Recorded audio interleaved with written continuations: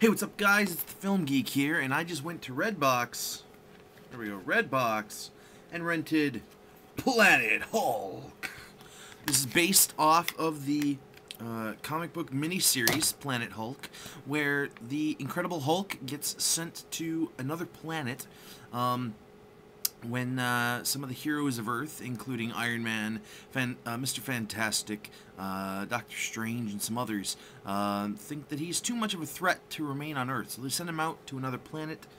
Their intent is for him to land on a deserted planet where he can just be alone and not have to worry about hurting anybody.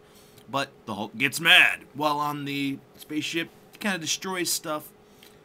Course kind of goes off, and he lands on the planet of Sakaar, where he ends up being forced to be a gladiator. The comic books, I'm a huge fan of the comic book miniseries. I thought it was one of, if not the best miniseries I've ever read, really, in the comic book world. And I was definitely looking forward to it. When they announced there was going to be a Planet Hulk movie, I was pretty geeked. I was ready to have a joygasm. And watching the trailer for this movie a couple months ago, I totally had a joygasm. But then I saw the movie. Then I just watched it. I just finished watching it.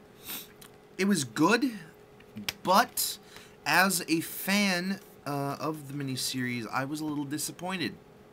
They changed some stuff. They didn't do the complete miniseries. It kind of ends a little early, which kind of annoyed me because there was some really sweet stuff near the end of the miniseries that I would have loved to see in this movie. I think they would have added like just an extra even 45 minutes. They could have finished covering the rest of it. For some reason they didn't, and that kind of bugged me. Some of the changes that they made in the movie were pretty good. They helped move stuff along a little bit faster, and I could totally understand why they did it. You know, to make it basically just cut down on time, because it's a pretty lengthy miniseries. However, some of the changes felt completely ridiculous as to why they did it. And I'm sure they did it for, like, licensing reasons, but... Okay, spoiler alert! Spoiler, spoiler, spoiler. If you don't want to hear a spoiler, skip ahead about 20 seconds. In the miniseries, they have to end up, or Hulk has to end up fighting the Silver Savage, which is, of course, a Silver Surfer. It's the Silver Surfer in Sakaar outfit and being a gladiator. For some reason, in this movie, they changed it from being the Silver Surfer to being Beta Ray Bill. And welcome back, if you skipped past my spoiler.